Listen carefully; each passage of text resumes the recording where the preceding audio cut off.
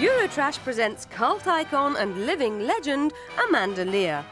Over the last quarter of a century, she's been a model, a singer, an author, friend to the stars, and a queen of queens.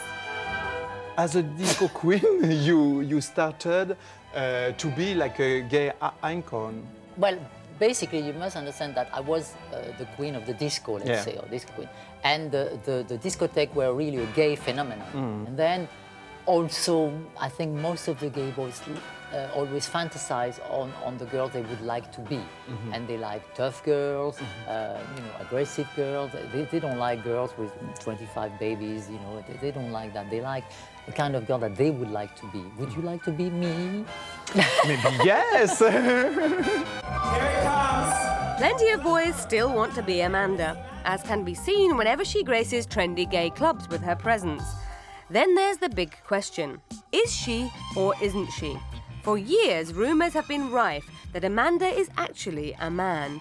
TV or not TV? That is the question.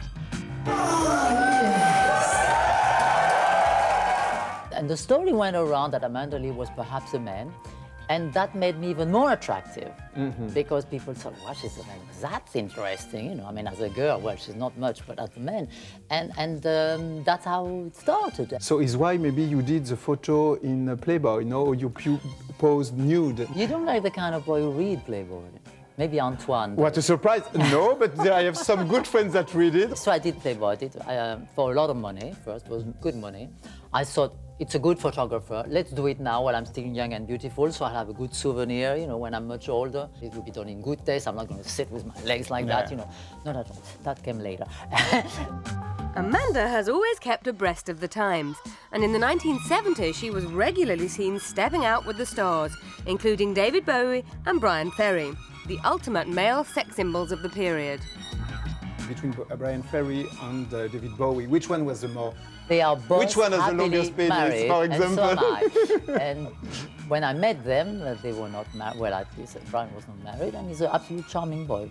We stayed very good friends, and he was much too old for me anyway. That didn't stop her before. When she was the lover of surrealist painter Salvador Dali, she was young enough to be his granddaughter or grandson. Not that it matters either way. What a lucky girl I was to be able in the 60s to meet Salvador Dali. Everybody else was falling in love with Led Zeppelin or Jimi Hendrix or whatever.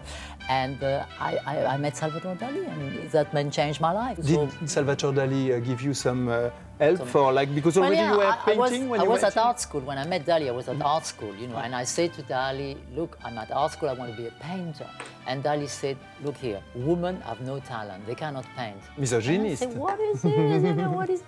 And he said, no, because the talent is in the balls, so to say, you know, testicles. Women have no testicles, so they have no talent. But you have talent in your painting. And I have no testicles. So Oh, never mind the bollocks. Amanda is now the pan-European TV hostess with a mostess. She has chat shows in Italy, France and Germany. So how does she cram it all in? Can you give us your secret, you know, your philosophy of life? Philosophy of life? Positive thinking. I think I'm always looking forward for what can happen tomorrow. I know tomorrow I'm going to do great things. Tomorrow I'm going to make a movie. I'm going to do a theater. Tomorrow I'm going to meet a wonderful man. And I look in the mirror and I say, facelift yet? No, not yet. Tomorrow. Tonight, Amanda, a real pleasure. So I hope you have a good time. I had. And I hope to see you very soon. Me too, darling. I thank you so much. Love to everyone.